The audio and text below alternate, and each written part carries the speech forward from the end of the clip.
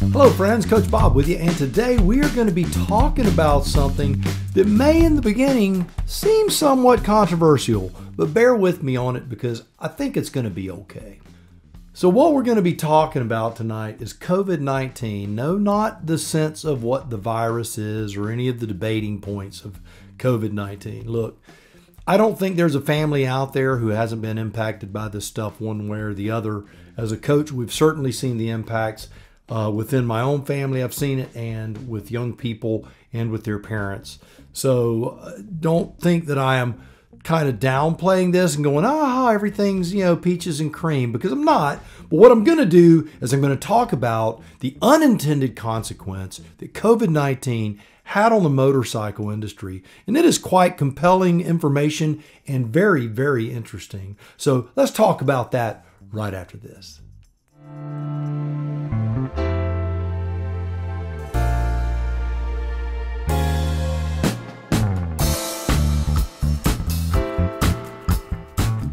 All right, well, before we get going, if you would do me a favor, smash that subscribe button, all that stuff. Give this video a big old thumbs up and share it with your friends. I sure would appreciate it. So let's do a little history lesson before we get going. And I've got my notes right here. If you see me glancing down, it's because I can't remember things like I used to. But anyway, here we go. In 2020, if you'll remember, I did a video on how Harley-Davidson stock and the Harley-Davidson, generally speaking, was going through the floorboard. Their stocks, their sales, everything was going south. In fact, I'm going to go further than that. We were seeing triple-digit fallings in the stock market of virtually every motorcycle company out there. One of the few motorcycle companies that did seem to be flourishing somewhat was CanAm. Another one was Polaris. Another one was Triumph, amazingly so, a European company that we saw really starting to grow.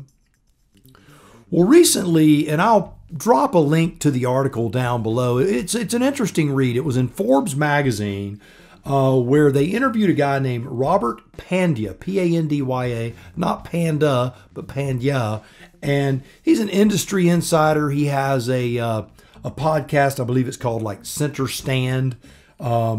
He's a big influencer. He's been affiliated with, he's a big advocate and influencer. He's been affiliated with Indian, Victory, Piaggio. And anyway, so Forbes talked to him about this particular subject. And as I was reading it, I was thinking, man, this is really, really interesting stuff. So the question is, before COVID, what was going on to make this motorcycle industry fall? What was going on? Because quite honestly, the motorcycle industry was in a free fall, and it really, really was. It was, honestly, we've got all of us geezers. Now, I'll be 60 here very, very soon. I know a lot of you are that age or even older.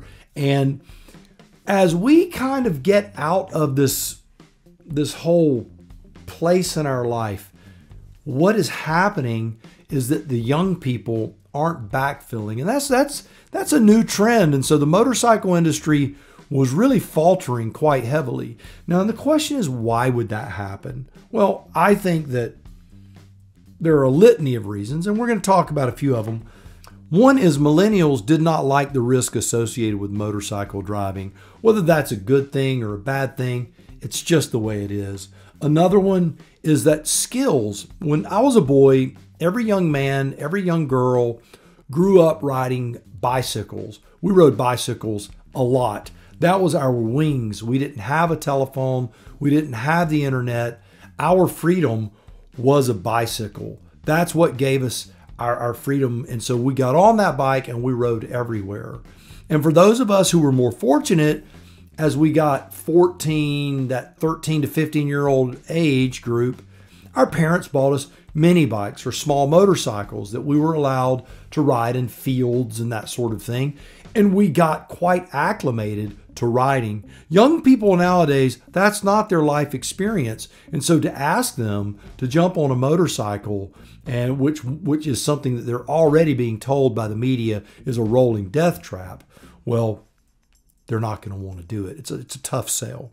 Also, cell phone addiction, computer games. Computer games can feed that adventure mojo, whether it's motorcycle racing computer games or any other kind of Call of Duty, all of those things. And those things are fun to play. I don't know if any of you other old geezers other than me have played them. I played them. I'm terrible at them, but I do enjoy them.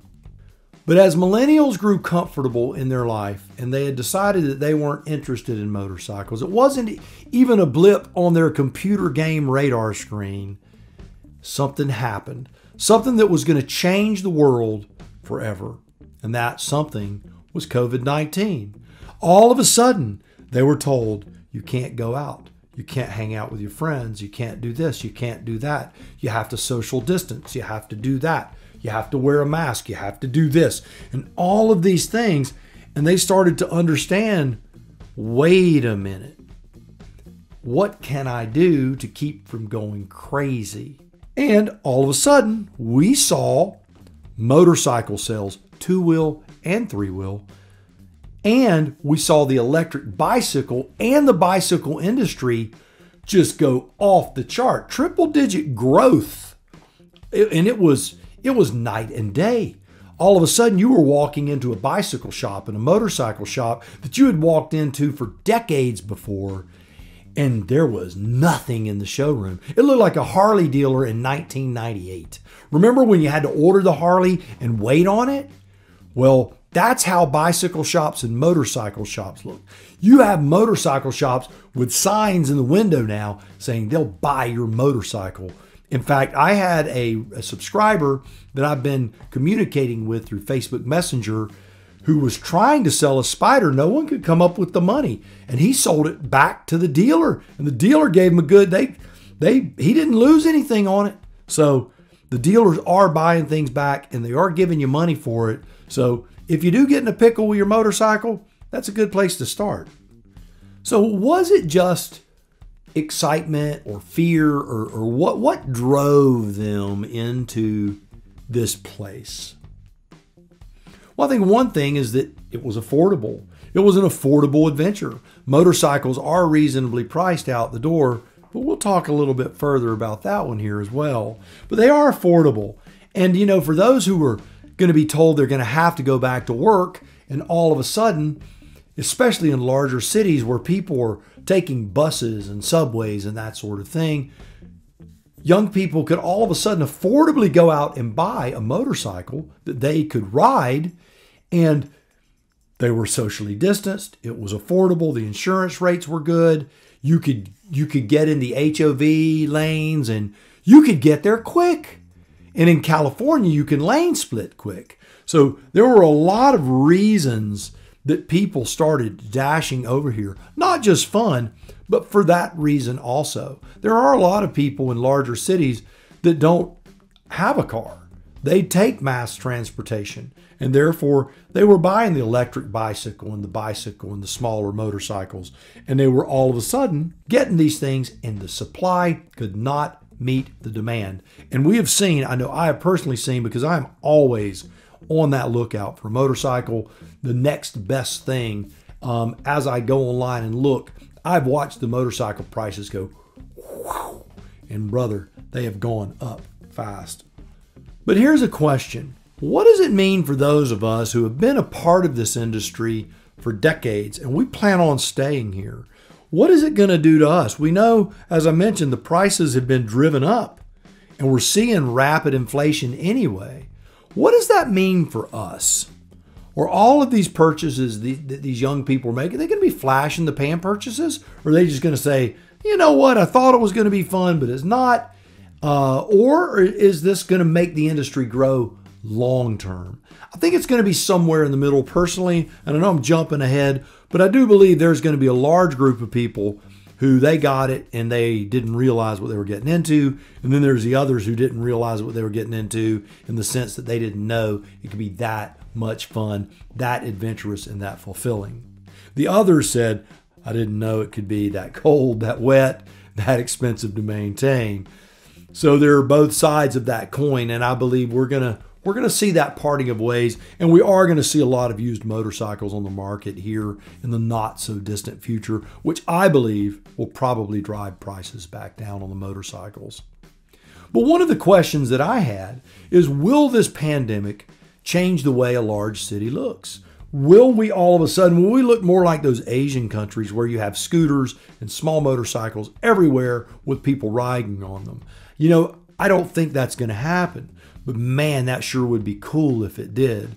You know, we hear a lot of people talk about the environment and protecting the environment and all of that stuff. But in all honesty, we're driving around in our big SUVs, and you know, I've got an SUV. I'm not willing to give it up. I'm just being honest with you. I'm not willing to give up my 1000cc bike or my Spider. I'm not willing to give up my SV650, but I'm willing to buy another small motorcycle and possibly use it when I go to the grocery store, which in turn will lower my carbon footprint because I'm not taking that SUV every time. So this obviously could make a difference. And are these young people that do start to commute, are they going to all of a sudden go, man, I don't have my Sirius XM radio through my 10 speaker Bose system. I don't have heated seats, and I don't have cooled seats, and I don't have air conditioning. And when it's raining outside, I get wet. And when it's cold outside, I'm freezing. And when it's hot outside, I feel like I'm going to faint. Are they all of a sudden going to go, man, this isn't worth it, and the city is going to go right back to where it was, and motorcycles are going to go right back to where they were, where we start watching things fall again? Now, as the prognosticator of prognosticators, like isn't that what they called him, Poxitani Phil, in the in the movie Groundhog Day? I will say this: I don't know what the future holds, but I will say that the industry has stepped up to try to make all of this work. We've seen over the last few years trying to draw millennials in with automatic transmission motorcycles, semi-automatics in the case of the Spiders, automatic in the case of the Rikers. Honda has a lot of automatic motorcycles, and that is a really, really cool thing. Again, like I said, that, you know, the convenience of being able to use these express lanes and get to work quicker and be protected against this virus as you're out riding does make riding a lot more fun. I do think that there's going to be a large number who may stick around due to the fear. They have a greater fear of this virus than they do of getting run over by a bus. And then there's going to be those who are going to go, man, the weather, the safety, the fear, the traffic. And the big one that I believe is going to be probably the greatest factor that is going to be put in this equation of wanting people to get rid of things is the high maintenance cost of motorcycles. Any of us who have been in the motorcycle industry, we understand it is not a car, and they are expensive to maintain. If it's a chain drive, you're supposed to adjust and clean that chain every couple of 100 miles. And if you don't do it, it's going to tear things up. And when you tear things up, you're going to be replacing them, and those parts aren't cheap. And then if we start running into shortages of parts, they're beyond not cheap. You can't get them. And then all of a sudden, you got a piece of art sitting in the garage covered in spider webs that you can't get parts for. So there are a lot of things that are going on. So how has all of this benefited us? If the prices have gone up and the supply is down, how has this benefited us that are, say, longer in the tooth, that have been riding a long time? I would say that the technology is definitely better. We're going to see a more rapid advancement of the technology within motorcycles because young people aren't like I am. They will not be satisfied with something that is not technologically advanced. They're wanting the bells and whistles and the gadgets and the cool things. They want the ABS. They want the ride-by-wire. They want rider modes of all kinds. They want these things. They're going to demand these things, and we're going to get the benefit of all of that, and that is really, really cool. Another thing that we have seen is the development of a smaller CC motorcycle that has the feeling of a larger motorcycle. And for those of us who like the smaller CC bikes, and I'm one of those guys, whether it was the old, like the SL 175s, the smaller CBs, the Honda Mini Trails, those things, as we saw those motorcycles of our childhood, we're seeing those smaller motorcycles come back Again, that 200 to 400 cc. The Ninja, KTM has a Duke 200. Yamaha has the R3. A lot of these motorcycles that feel bigger than they really are, and they do pretty well. You're not going to do 110 miles an hour on them, but if you were going to get on the expressway, you could certainly do 70 on them, and that's pretty cool. So they're large enough to ride, they have enough power, and they're really, really inexpensive. And then when you start getting into the twin cylinder, the 500 to 650 range, like my SV650, those bikes have plenty of power, they're reasonably priced, and they run forever. So those bikes, I think, are that's gonna be something that I look forward to seeing. If that market, if people start dumping those bikes, those are some bikes that I'd like to kind of start picking up. And another category that we've seen grow a lot is the little 125s. Young people in droves are running the 125s, the Groms, the Monkeys, the new, what is it, the CT 125, the Trail 125 that's made by Honda. I've seen guys doing the Trans-America Trail on those little Trail 125s, grown men. So these things are cool, and we're starting to see this whole thing come back around for these smaller CC bikes that are fun to ride. Even if you just get one to ride to the store, get a gallon of milk, or go get a cup of coffee, feel like you're young again. Those things, I think we're going to benefit from those things that are a part of this market right now. Another thing that we're seeing grow as a result of COVID is electric bicycles and electric motorcycles. I truly believe the electric bicycle is the wave of city transportation. We already have in Tallahassee a little exchange program where you pay with your card or whatever, and you open an account, and these have these battery powered scooters that people, they just swipe a card and they ride, and then they drop it off, they swipe it again. It has a little GPS chip in it, keeps it from getting stolen, that sort of stuff. If you get out of a geocache area, I think it just locks it up. But the whole thing of the electric vehicle, that is getting developed more rapidly. And I think that as we see that develop, we're going to see, this is the tip of the iceberg, y'all. COVID pushed us into a place where we are thinking about being outside again, where we're thinking about having some adventure outside again. People are tired of being locked up. They're tired of being locked away, and they want to figure out a way to safely do it. And motorcycling is the safest way you could possibly do it as far as getting a virus is concerned. Again, it's not going to keep you from getting run over by a school bus or a taxi. It's not. But you're not going to get COVID-19 riding a motorcycle by yourself. That ain't going to happen. So we have seen this unintended consequence of the growth of the motorcycle industry. And for us, there's an upside and there's a downside, and everything in between. But we have seen rapid change over the last 2 years, and that change, again, I think is that ball is rolling and it's building speed, and we are just beginning to see, we're on the precipice of this entire new world of what motorcycles are going to be, what they're going to look like, and how they're going to ride. And this is an exciting time to be into motorcycles because things are really rapidly changing. All right, so what do you think is going to happen? Leave your comments down below. Share with me what you think is going to happen to the motorcycle industry once this pandemic dips on down. Or do you think the pandemic's here to stay and that the motorcycle industry is just a small part of the solution? What do you think? Please share your comments down below. Remember, keep them civil, no profanity. Let's be nice to one another because that's how we roll. Now, do me a favor, go out, buy the motorcycle of your dreams, eat right, take care of yourself, and remember, if you're not having fun, you are doing it wrong. Now you go seize the day, and I will see you on the road real soon.